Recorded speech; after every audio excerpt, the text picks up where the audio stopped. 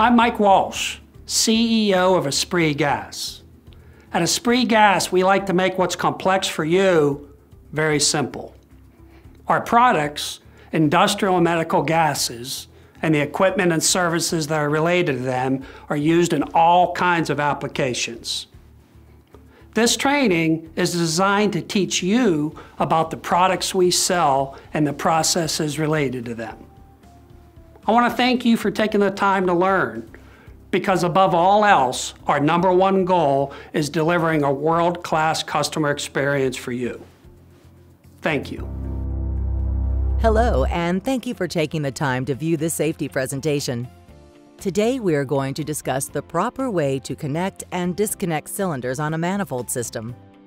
When it is time to replace a bank of cylinders, the manifold will issue an alarm. To begin, silence the alarm by using the button on the manifold. Then, look at the manifold to determine which bank of cylinders is empty and needs to be replaced. While looking at the manifold, you will see a series of 3 gauges. The left and right gauges correspond to the left and right cylinder banks, respectively. The middle gauge refers to the pressure of the gas that is exiting the system and being pushed through the gas lines for use. The gauge displaying a pressure of 0, meaning the dial is pointing all the way to the left, is the empty bank of cylinders that needs to be replaced. To switch supply from the empty bank of cylinders to the full bank of cylinders, slide the knob sideways so that it is pointing towards the full bank. Now the gas flowing through the lines is being transferred from the right bank of full cylinders. In this example, we will be connecting and disconnecting cylinders on a manifold system with only one bank of cylinders. To replace the empty bank of cylinders, we recommend wearing safety glasses and protective gloves as a safety precaution while working with high-pressure cylinders. If your manifold system includes a valve on the gas line itself, start by turning the knob clockwise to stop the flow of gas to the outlet.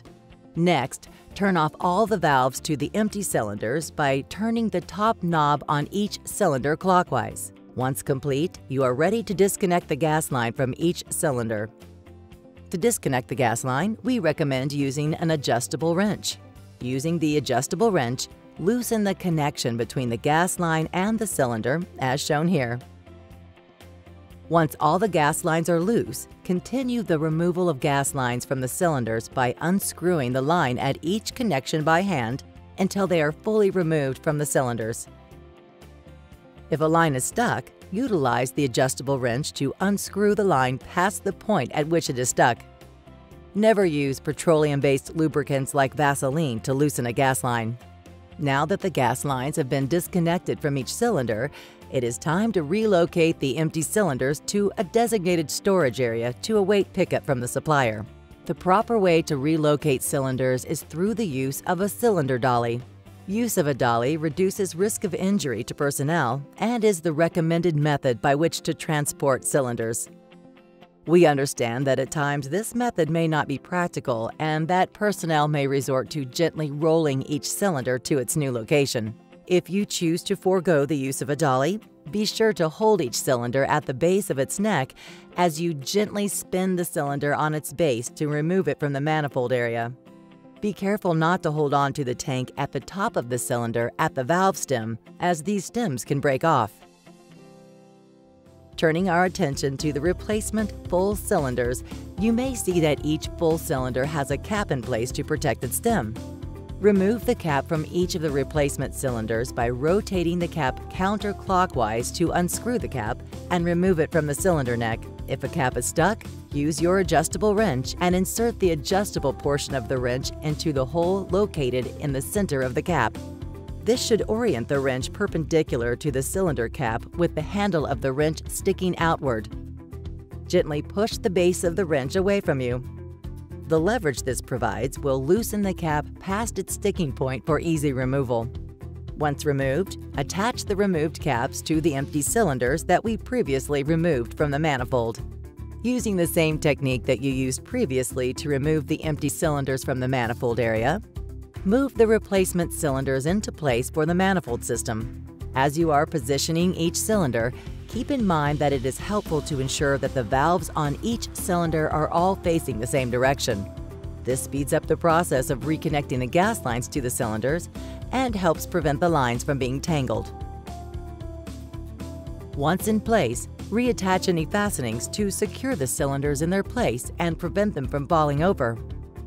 Now we are ready to start reattaching each cylinder to their corresponding gas line by hand, as shown here.